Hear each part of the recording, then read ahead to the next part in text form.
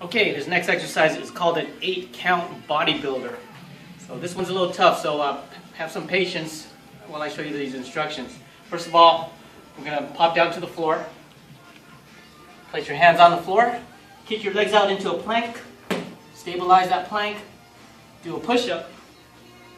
Okay, do a leg split. Return, hop back, and stand up. Okay, we're going to go through all 8 steps. Let's go through all 8 steps. Let's count it off. So first of all, we're starting in stand-up position. We're going to place our hands on the floor. That's 1. Kick our feet out. 2. Push up on the way down is 3. Push up on the way up is 4. Leg split, 5. Leg split return, 6. Hop back and stand up, 7 and 8. Got it? 8-count bodybuilder. Let's do the whole thing. Ready?